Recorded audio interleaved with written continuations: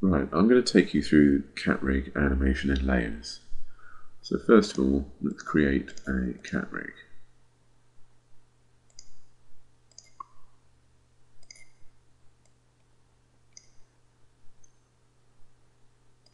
I always go for 0.75 on the height, because it seems to give things which are about normal height for a human being. And I'm going to put on some layers. Now if we go into select the base of the CATRig here and go into the motion panel, you have this thing called the layer manager. You can apply new animation layers here, and if you hold down the flyout there, you can see there's 4 different types of animation layer. ABS, or absolute layer, is what you need to put in there if you're going to do any keyframing. That will store the keyframes for any kind of animation you want. I'm going to start with a CATMotion layer, just so we can get this guy walking easily. Once you've got the layer in, you have to press the play button to take it into animation mode. And then I'm going to go into the CATMotion editor, which is the little paw print button. Click Globals, and then change it to Walk on Line. And we'll see now that this guy walks along.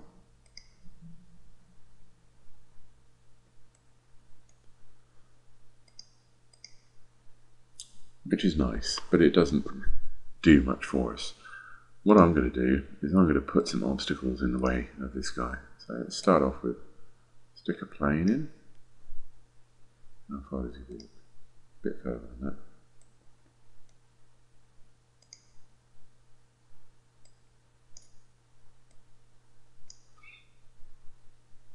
And I'm also going to put in a tube for him to walk through.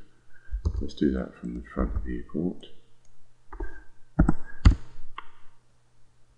Build a tube and put it, start about there with the size of the tube and make it just slightly bigger than the ground, and then bigger again, and then don't forget to drag again to get the length of the tube.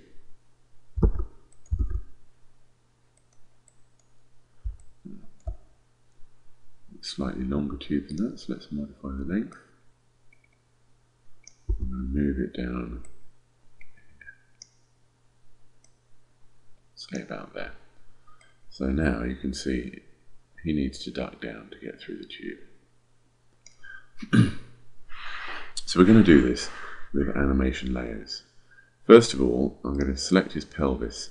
Now his pelvis obviously needs to lower down for him to crouch through there. But if you look at all the keyframes I've got here in the timeline at the bottom, you'll see there's a lot of keyframes to edit, and if I've got to adjust each one of them so that he's lower down when he goes through the tube, it's going to be a bit of a pain. So this is where animation layers come in. Go back to the motion panel, and I'm going to add another kind of layer here. We'll do a plus W. This plus means it's an adjustment layer, and W means it's working in world space.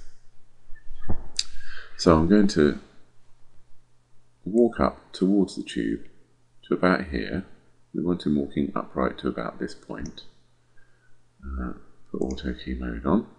Now I'm just going to click the key button there to create a solid key there of the position, rotation and everything else of the pelvis. Now I'm going to keep walking through, and at the point where he's completely in there, I'm just going to lower his pelvis a bit.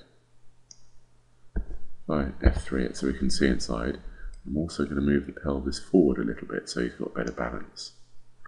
Now you can see the only 2 keyframes I've got on the timeline at the moment are those 2 keys I've just created. That's because we're creating the keys on a different layer to the original. If I go back to the original layer, you can see all those keyframes are still there. And go on to my adjustment layer, and you can see that I've got a very, very simple adjustment on there to enable him to crouch down and walk through the tube. When he gets to the end, that's the point at which I want him to stop crouching down, so I'm just going to make a copy of this key, shift and drag it all the way along, which means that he's going to stay crouched down for that amount of time. And then when he gets to the very end, I'm going to make a copy of this key to put him back in a standing up position. You'll see now he crouches and he wants to go through the tunnel.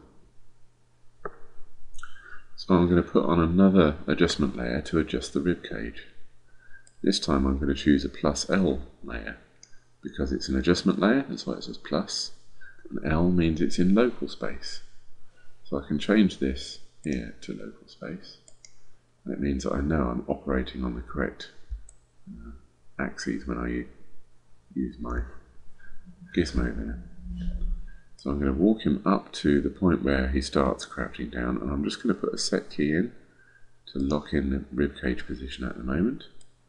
Then when he gets to the tunnel, by the time he gets there, I want him to have bent over somewhat. You can see it's putting a new keyframe there. Notice the arms adjust back afterwards.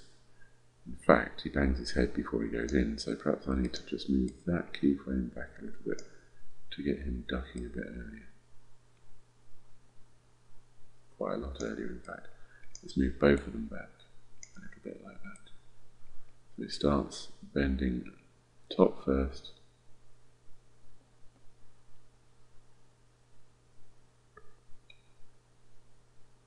His pelvis as well. Let's go back to the pelvis one. Select the pelvis. And move this keyframe back a bit more. There, so he's ducking down nicely now to go through the tunnel. I'll go back to my rib cage adjustment layer. Select my rib cage again so I get the keyframes back up. And exactly the same as I did before, I've got that keyframe there, so I'm going to duplicate that one. So that's the amount of time that he stays crouched down. And then I'm going to copy this one across to the end. And that's the amount of time he's going to stay up.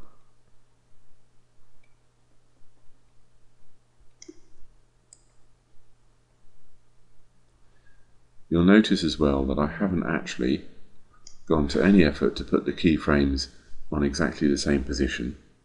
That's because I want to get some nice overlapping motion so that his pelvis and his rib cage work at different times. Now, final thing is just to name these layers so that it makes a bit more sense. So I select the first one there, the world adjustment layer, and I'm going to call that one pelvis height. And then this one here, I'm going to rename that one rib cage bend. And now I've got a completed animation. Play that through. If we X-ray this, we can see through it better. That's Alt X to X-ray.